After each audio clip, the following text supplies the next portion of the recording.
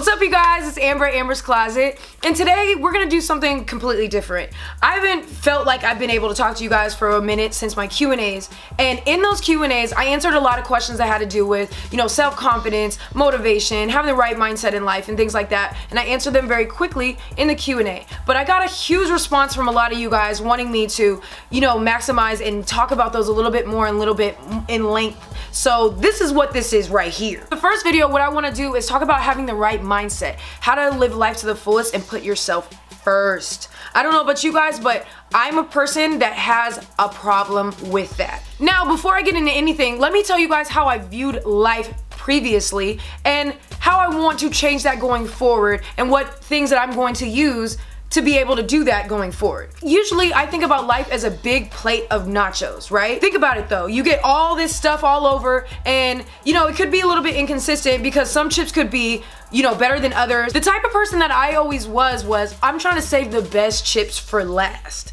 But what always ended up happening to me, whether it was in my control or not, somebody came in and usually got those best chips from me. I know, it could be really sad, but at the same time, whether it was out of my control or whether I loved them, I allowed it to happen. So that was problem number one. Problem number two is realizing that I deserve to have those best bites and that I don't have to keep pushing them off because life is not guaranteed. I don't know if I'm gonna even be up or wake up tomorrow to even enjoy those chips, so why wouldn't I enjoy the best ones now? At the end of the day, who was missing out? Me.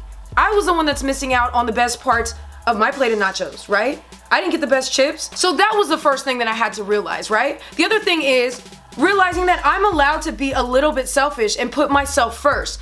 And in that process, I had to realize that I had to switch my priorities around and put myself at the top of the list of being a priority in my own life. Because that was another problem of mine. I always thought of being a little bit selfish as a negative thing.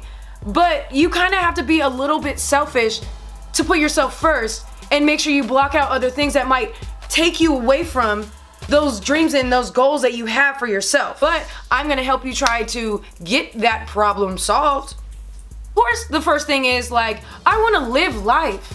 What do I want to do by living life? What would make me happy? And writing down different things or just putting it in your head of the things that would make you happy, right? Those things for me were traveling and surrounding myself with friends and going to do things that I would hold myself back from because of other factors around that I was putting as priority over myself when I could have done those things. I'm completely stepping out of the box at all times. I try a lot of different things. But if you're not that type of person, that's one thing that I would say right away is that you need to be able to, live life a little bit and step outside of the box and step outside of your comfort zone. I know I said this in a past video before, but it's so true. Because a lot of us get so comfortable that we just feel like our dreams are not attainable. But we don't realize how attainable they actually are. So for myself, I was always like, I want to travel one day. So one day I realized, why don't I just travel tomorrow? It doesn't make sense. And we have to put ourselves in the right path in order to reach those. Sometimes you have to get to the point where you almost have to change yourself in order to allow these things to happen, because if you're so used to one thing, that's what your mindset is, and it's gonna be a little bit hard to change that. So it's almost a learning process for yourself. You have to take your experiences and realize that everything that you went through, good or bad, is a growing process. And in that, you have to learn affirmations. So with affirmations, what it does is give you a positive outlook on life in general. And it allows you to look at all the obstacles in your life as opportunities. So when you have those affirmations for yourself, you feel like, oh, I can overcome anything. And things don't stress you out as much because now you're more in control with everything that's coming towards you. Because guess what now? I eat all the best chips first.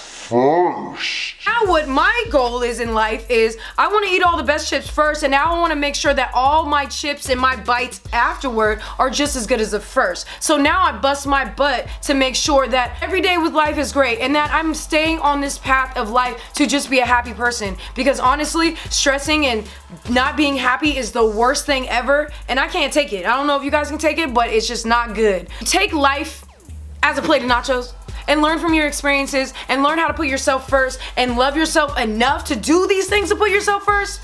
You're gonna be good. that was the first of this series because I think that that's the best way to start this off, by having the right mindset for yourself, and then all these other things that I might talk about, all these other topics, will make sense with these things right here. If you guys have any topics in this realm of motivation or self-confidence or self-love that you guys would like me to key in on, please put those down below, because I want to make sure that I touch on all of those things that are important to you guys or that you guys might need to hear, because I'm here for you guys. You guys already know that. You feel me? So eat the damn first bite of nachos and be happy with it.